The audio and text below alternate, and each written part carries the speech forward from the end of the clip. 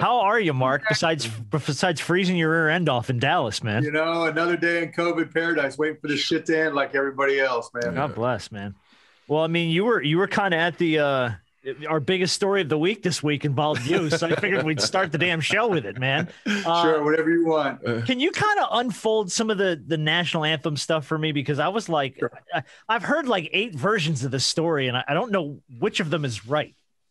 Well, all I said, just so you know, the only thing I said publicly was confirming that we had not played it for the first 12 games when we didn't have fans. I never said we weren't going to play it. I never, cancel it. That's all nonsense, right? So here's how it all came together. I'm a national anthem guy, right? I mean, my dad was in the Navy, fought in 2 wars, was wounded. My uncle flew Air Force, and just, the way I was raised, you respect everybody and their beliefs, but, you stand and put your hand over your heart. That's just it. You don't force anybody else to do anything. And so over the 20 years I've owned the Mavs, here in Dallas and traveling around the league, as Rob will tell you, when they're playing the national anthem, it's not like people rush to their seats to be there to stand up with their hands over their hearts, right? They don't get there on time. They walk around the concourse, I intentionally over the years have gone on concourses, at our games and at football games, wherever, and just look to see if anybody stopped, put the hot dog down, put the beer down. Some people do, most don't. There's people who don't, they don't rush back to their seats. Some don't even take their hats off. And that bothered me, right? And then over, the last 4 years, really, as I've really listened to people, particularly, African-American players talk about what the anthem does or doesn't mean to them, it started to take on new meaning. There was a point in time, and, 2005, we had a player, and I don't want to mention his name because it'll just, get him involved all over again, right? Who said the national anthem didn't represent him. And, and he got crushed. And when I said I supported him, I got crushed. I got emails saying, end this, you end lover this, you end lover that. And I wrote a blog post that I've since taken down because I posted the names and email addresses of the people who said all that. Mm-hmm. And people went looking for them, right? And I don't want somebody to get hurt, and people got fired and all this stuff. And so, and fast forward to the bubble, and people were weaponizing the American anthem, right? And so it wasn't about, okay, you love your country the way you choose, because that's what liberty's all about. I love my country. I get to choose how I love it, right? You don't get to tell me that. That's liberty, right? Correct. I get to love my country how I see fit. And so going into this season, there were questions. Would guys kneel? Would guys stand? Would it be a hand over the heart? Whatever. And I thought, you know what? I talked to the NBA. I said, look, we don't have fans. And I know when we get fans, we'll have to play the national anthem, but we don't have fans. So I'm not going to play. And they said, effectively, okay, well, you're the one owner that's willing to try that stuff and is willing to take the heat. So let's see what happens. And so I didn't play it. And we told, first game, we told the other team, it was preseason game, I forget who it was. We told them we weren't going to be playing it. No need to line up, right? And okay, second game, we told them. No one said a word. Third game, and we're telling media and everybody. So, no one said a word. And then literally I forgot because it just became normal. And so, 12, 13th game in, somebody noticed. And it wasn't like we weren't ever going to play the anthem, but then all of a sudden the shitstorm hit. But, behind it was more, look, if it wasn't important enough for people to show up in time for it, right? If it's weaponized so that people, that love their country differently than, you may love your country, get hated because of it. Let's see what happens if we don't play it and if anybody noticed, because if they didn't get there in time, if they don't care enough to show up in time or to stop walking on the concourse, I bet they're not even going to notice it's missing. And for the most part, and we didn't have fans, but for the most part, that's what's happened. That's what happened. And then all of a sudden, when everybody started finding out that we hadn't played it because a reporter accidentally realized that we hadn't been playing it, that's when everything hit last week. And, to me, the moral of the story is this country's defined, by liberty. And liberty means you have the right to love this country as you see fit. And not you, not me, not anybody has the right to tell somebody, how to love this country. I mean, you can say whatever you want, right? Yeah. But when we start questioning, how each other loves this country, that's what divides us. It's not, okay, we got to play the anthem, because the reality, I'm geeky, right? So when all this stuff starts happening and we're looking into it, I'm getting online and and I already knew the history of Francis Scott Key and how he, was pro-slavery effectively. And the words of the, second, third, and fourth verses talking about slaves and free men, right? And, that's, very, not just disappointing, but it's wrong. So I knew that history part, but I wanted to find out, where people really experience the national anthem. Because if this is supposed to be such, the song that brings us together, everybody should be experiencing it somewhere, right? Well, if you think about it, other than military events and sporting events, if you haven't gone to a sporting event, when was the last time you were there when they played the anthem? And I looked it up, only 34% of Americans go to sporting events. And you figure another 10% are connected to the military somehow for military events, right? So where are, the other 50+% experiencing the anthem? They're probably not. And then there's some sporting events, you'll see the anthem on television, right? And I asked some people, you stand up when the anthem plays on television? No, of course not. They probably don't. They probably go get a beer. Yeah, exactly. Yeah, nobody. Yeah. And so it's like, I wanted, it was kind of a social experiment, a personal experiment. I wanted to see if anybody cared, because it bothered me that people didn't care enough, right? And it bothered me that people were weaponizing it and trying to force their version of patriotism on other people, when the ultimate definition of liberty is being able to love this country as you see fit. And all these people that they're saying don't love their country, I mean, you wouldn't even believe the emails I got that don't love their country. 99.99% of the Americans in this country do love this country. If you didn't care, if you didn't love this country, you wouldn't say anything. You just wouldn't give a damn, right? Yeah. You just ignore the whole thing. Yeah. And so, all this hypocrisy and all this, just anger and pretending that, this is supposed to be a song that unifies us, when the reality is what really divides us is that people try to force their version of patriotism on other people. So that's kind of the background on it. Yeah, for me, it's we both got a little background. My dad spent 25 plus years in the military. He was in the Army. And I remember going to an event. It was a boxing match, because that's one of the things that he and I will always share when the end of the season. We would go to a boxing match in Vegas. And I remember the anthem was played, and he stopped. And he just stood there, and people kept walking. And you could see that he was like a little upset that people didn't appreciate it, And for me, that was a moment that I realized that it's in my dad's heart, what he did in Vietnam, to go out and fight for this country when the country didn't fight for him at the time and put him in a position to succeed.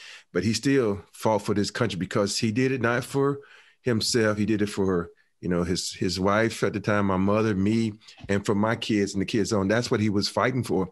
And I think also he was fighting for the freedom of speech. And that's one of the things that people sometimes forget, like, the freedom of speech part in my mind, because there's times when people say, okay, you can't say that, but I have the freedom of speech. It might not be right, and you might not like it, but I have the right to say it. And that's what makes this country so great, that we have the ability to come out and say what we want to say, and I don't think people should get mad. You should just step back and listen to people.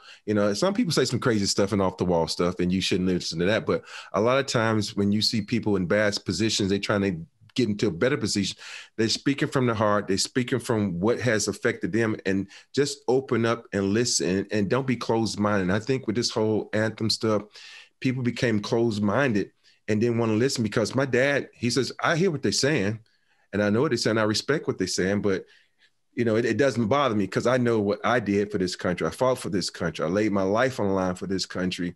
And you just got to sit back and say what's best for you and what you think at that time. And he said, hey, it's a peaceful protest. You're hearing what they have to say, so I'm good with it. Yeah, I mean, look, we say in liberty and justice for all. Correct. Right. We the Pledge of Allegiance is supposed to mean something, but that they word took that liberty, out of the schools. Yeah. Can't do that anymore. Yeah. But even so, right. I mean, liberty is supposed to be a foundation for this country, right? You have the liberty to practice whatever religion you want to practice. We don't look and say, okay, that's not the right way to do religion. Well, some people do, right? Yeah, but you some get people your choice, right? Yeah. You get your choice. And it's the same way with loving your country. Instead of saying, why don't you approach the anthem the exact same way as I do? Just ask the question, do you love your country? Yes or no? Yes. And then 99% of people are going to say yes. Do you have a vision for this country where you think you can make it better? Yes. Otherwise, you wouldn't do anything and we wouldn't be having this conversation, right? If you didn't care, we wouldn't be talking about it. We don't talk about the things we don't care about. And so when we weaponize the anthem, that just really bothered me. Yeah. And, there's a lot of people, my dad included, who thought the anthem was special and it shouldn't be played all the time. It was meant for special events. And, it's just, it's okay. We're having this conversation. And like I said to Adam, when we talked about it, it was like, at least it wasn't because somebody got shot. At least we're having this conversation because we want to have this conversation. And yeah, people are yelling and people are angry, but at least we're having the conversation and it's not about some tragedy. Yeah. What was Adam's position on it when you guys had that conversation? Was he he was like, doing it? What's that? Was he okay with you doing it? Not playing it?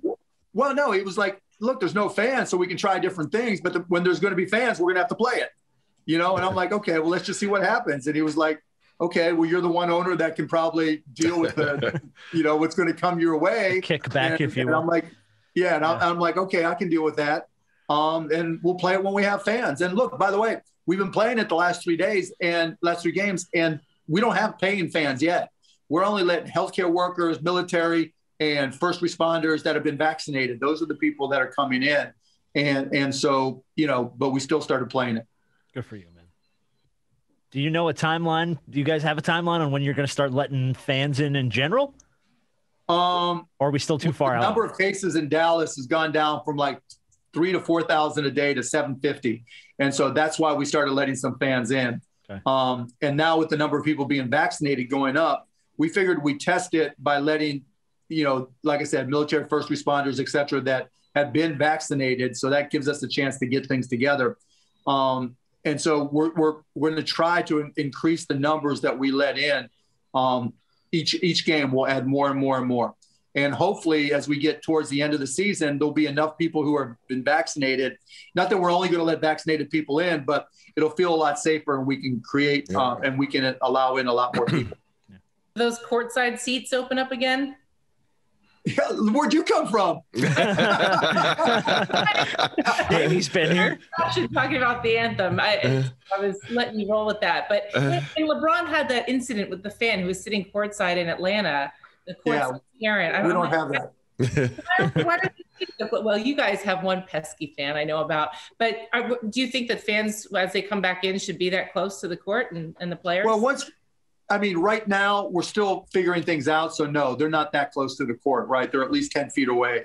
But going forward, we're going to get there, right? Hopefully sooner rather than later. And so, it's going to happen. But I think, we're really trying to push and get people vaccinated. And as those numbers increase, then we're, because we want to get, if the trade-off is, dealing with unruly fans, then we'll kick out the unruly fans because we want to get things back to normal as much as possible. And not so much from a revenue perspective, just make the country better, make things better perspective. Get back to normal. Yeah. I thought unruly fans were a part of the game. That what makes it special, man. You got to have someone you can pick out in the crowd and talk trash to. No doubt, right? But, there's a line you can't cross, right? Yeah. And it's not like players don't talk back. It's not like players don't talk back, right? You know that, right? I think the players love the fact that, okay, you said something like, get him out of here. That's the power of the players. You mentioned Adam Silver earlier, and I've always enjoyed the conflict between you and David Stern. God rest his soul. And so is it a different relationship? It seems like it's a more bending situation with Adam. Adam seems like he bends more for the players and for the owners, but with David Stern was more stricter. So is it true that Adam is a little bit more of a joy to work with? I'm not saying anything bad about David Stern. No, look, I just used to love the conflicts y'all you had. Yeah, David and I got along great, right? So what happened outside in the media and the fines or everything was totally different how we were one-on-one. Right. Because we both had, it's almost like the anthem thing, right? We both had the best interest of the NBA. Now we disagreed on how to get there a lot, right? A lot. Oh, I did too agree. I agree with you on a lot of things you were saying. Right. And so, we disagreed on a lot of stuff, but we both had the best interest of the NBA. Now with Adam, Adam took over, oh shit, sorry. And he's gone. Just like that. Oh no, there you go. Sorry about that. No. Randoms. Yeah, random. But Adam is a little bit more bending. He's a little bit more open-minded than David was. David had his vision where it's like, this is the way we have to do it, right? And that's why we conflicted more because, when he was set in stone on things, then I was like, it's not 1985 anymore, David, Yeah. And so I was trying to push things, when I was the young guy, just raising hell. But now people are used to me too, right? It's just like, I've been doing the same things for 20 years. Like even the refs don't even look at me anymore. It's funny because the NBA is a revolving door, and it's always trending, think new things because as an analyst now, I look at the way the NBA's play, and sometimes I shake my head. When the guys come down, they shooting, like, for instance, I think Denver shot 59 threes last night. And I'm saying, shit, we didn't shoot 59 shots total in a game, some games. Yeah, I know. It's a different game. And I know my skill set would have been better for this game than it was then because the first thing they told me to do was get bigger, get stronger. And now it's like they saying get leaner, get faster.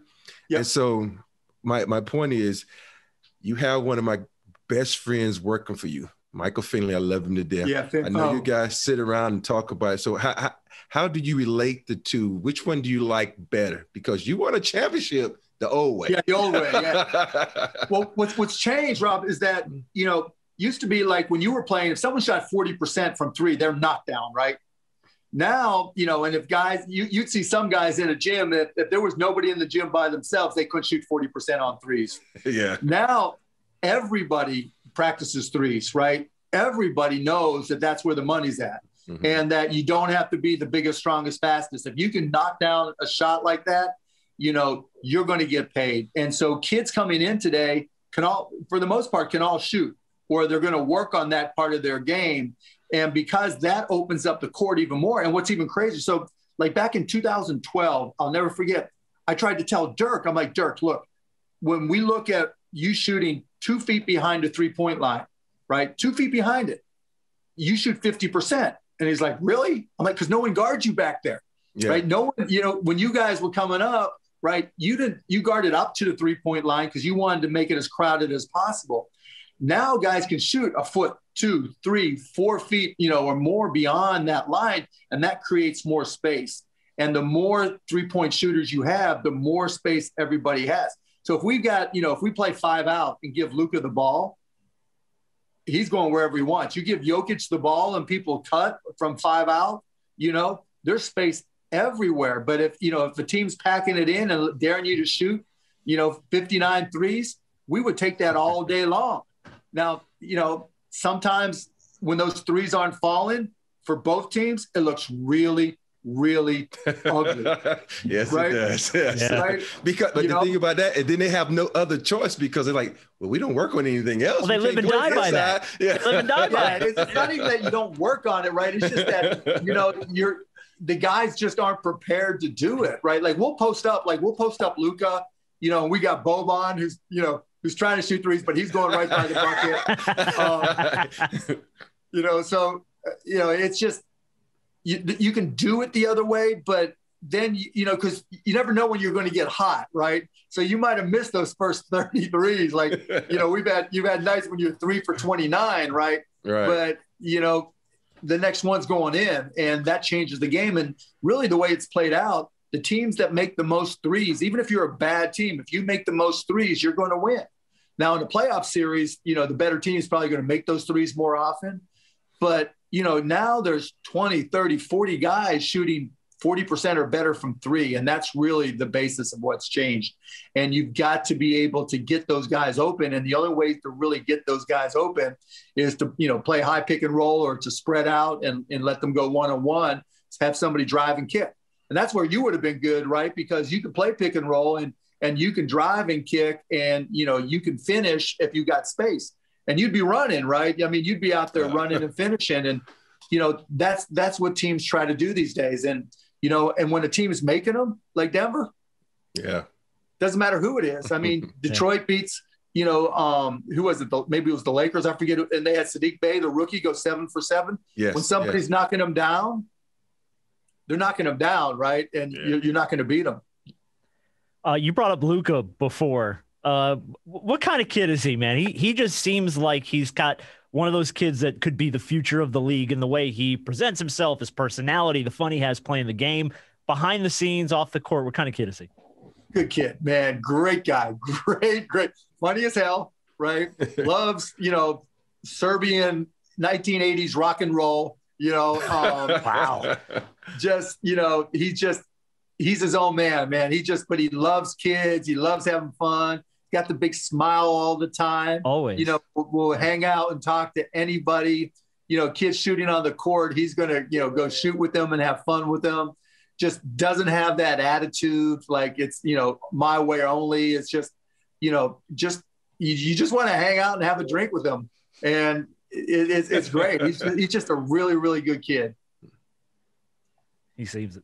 One of my favorite things you did with your recently, we were talking about the Wall Street madness that's been going on with all the doggy coin and Bitcoin and who's buying GameStop and why do people own AMC. But one of my favorite things that you did was you got your kids involved, which I thought was awesome. What are you doing with your kids?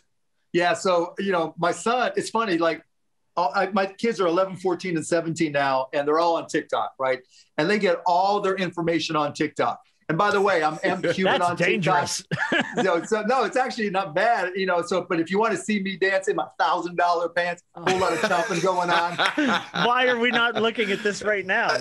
M Cuban on TikTok. I'll have to look that up. Yeah. But so there's the fun dance part of TikTok, but it's kind of become the social network for kids. And he watches a lot of business videos. He's 11, right?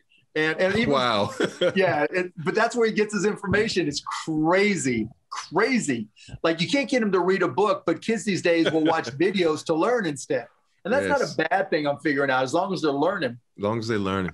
Yeah. And so I started, he started asking me about Dogecoin, which I call doggy coin too. Yeah, we're calling doggy coin. And so I said, well, if you want to learn about this, I'll set up an account for you and I'll trade for you, right? You tell me what you want to do. And so we set up an account and he bought some AMC, which went up and down. And I tried to explain to him, supply and demand, this is why the stock's going up and down. He made a little money there. He bought a share of Sony and a share of Disney and he made some money there.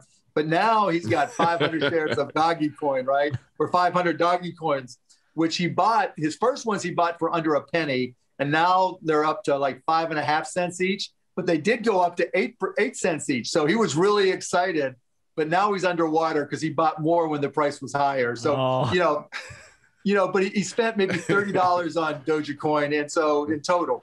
And so I'm like, this is how you learn about the markets. This is how you learn why stocks go up and down. This is how you feel the joy of when it goes up and the pain of when it goes down.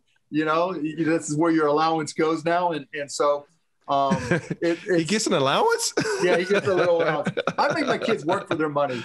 My wife's. You have to. Yeah, my wife slips him some money that pisses me off. But if you want something, same way my dad did to me. You want something, you got to go get a job and earn it. Exactly. Work for it, man. Work for it. Tell my son that all the time.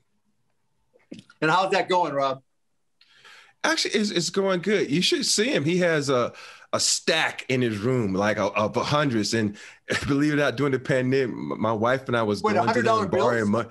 He got so much money, man. So we was going to borrow money from him at times. He like, coming to your house. And he start charging us interest too. We don't play him back at a certain time. I'm like, oh, you serious, dude? The other day he got mad because we was like, okay, it's a little corner store. It's like, just walk down and get you something to eat. So out of the blue, he goes and comes back and says, well, you didn't ask us. We wanted to, y'all didn't pay for it. So I just went on my own. I'm like, okay. I see how it works. I see.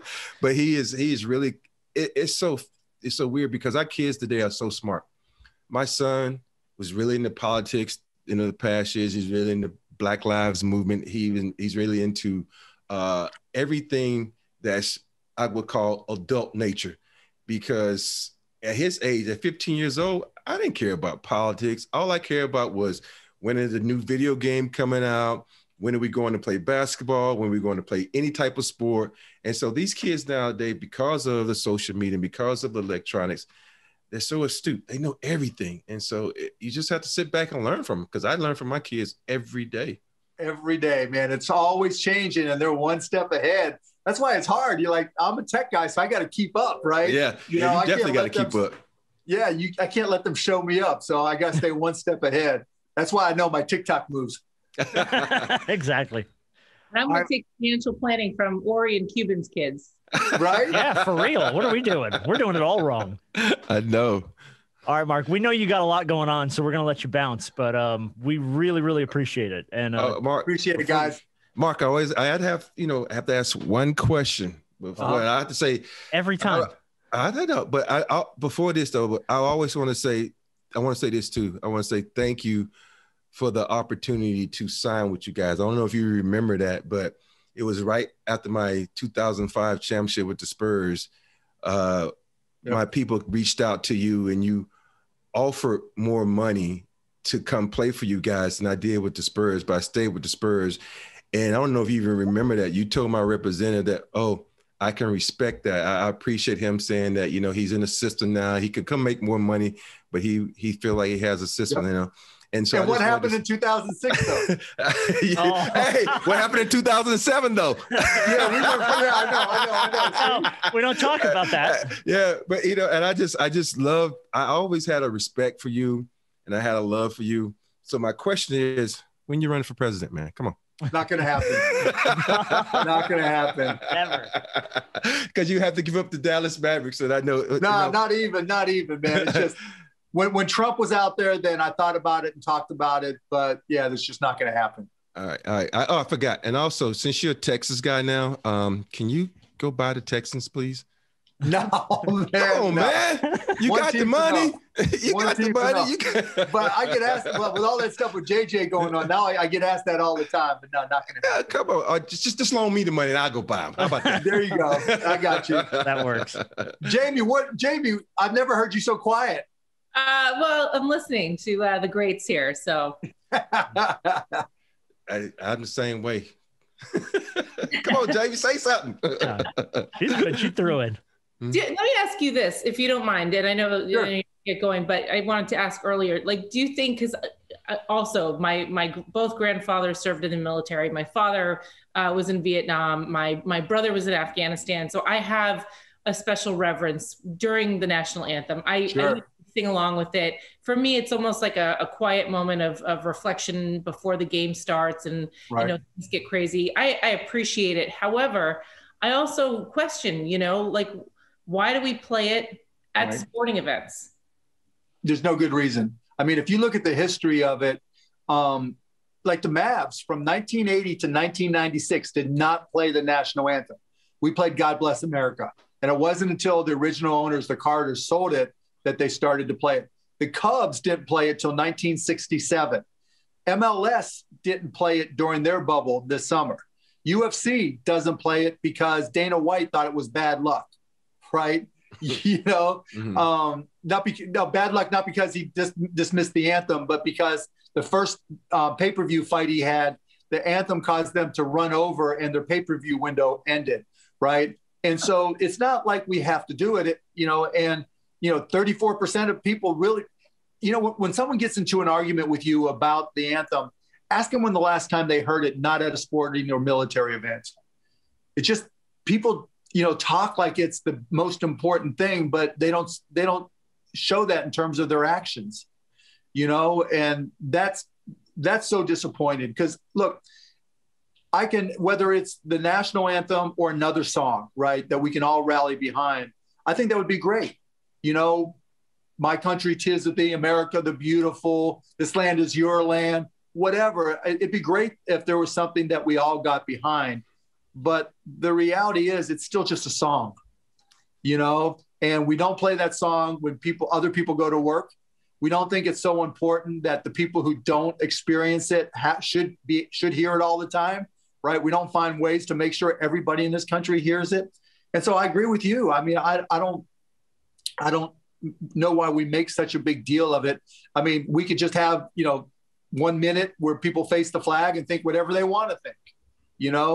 It's just the anthem was not and the anthem wasn't always the anthem, right? It wasn't until 1931 that the Star Spangled Banner became the national anthem. Before that, they used to play either My Country, 'Tis of Thee or this other song called Hail Columbia, song I'd never heard of. And then when I went online to listen to it, I still had never heard it. And that's what they played all the time. And so, we make this big deal because some people want everybody to love this country the way they do. And I think that's the unfortunate thing. We're so blessed to have the liberties that we do, but we can't create these false equivalencies that either you love it the way I do or you're a communist. That's why I can't tell you, I got hundreds of emails calling me a communist. How this all turned me into a communist, the number one capitalist that you've ever met, I have no idea. Did you get more support than you did, communist comments? Communist comments? The people that were against you not playing the anthem, were there more of those, or were there more people that were saying, hey, you know what, you're onto something? What's crazy? Depends on their color and how old they are. If they were white and older, I was a communist. If they were people of color, it was a thank you. Yeah, I guess that makes sense. Yeah. I guess it makes sense. All right, Mark, we'll let you run, man. We appreciate your time so much. Thank you, Mark. Always, man, I enjoyed it. So great. We appreciate you guys. Always a pleasure. Appreciate it. Good luck the rest of the season. I'll take it. Hey, more importantly, stay healthy. Stay healthy because that's y'all problem. Stay healthy. Yep. Appreciate it, guys. Take care. All right, Mark. All the best, sir.